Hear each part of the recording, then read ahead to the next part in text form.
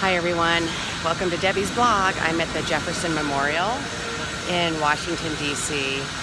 Beautiful place here, very beautiful.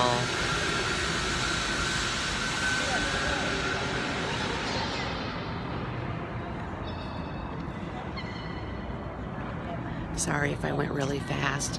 The sign says to please respect and be quiet, so I would like to read this. You can read along with me. I am not an advocate for frequent changes in laws and constitutions, but laws and institutions must go hand in hand with the progress of the human mind. As that becomes more developed, more enlightened, as new discoveries are made, new truths discovered, and manners and opinions change.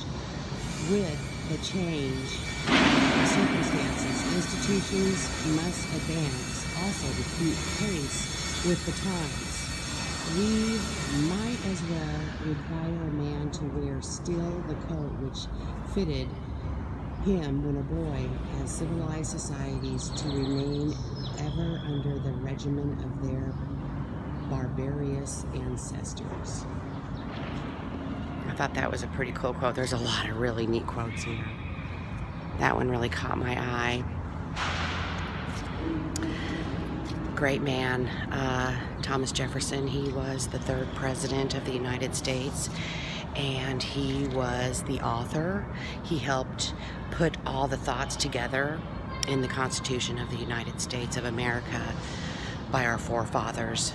They all were farmers, you know. They came over here. They wanted to live in communities and just live in peace and happiness and love, not ruled by a dictator. And so I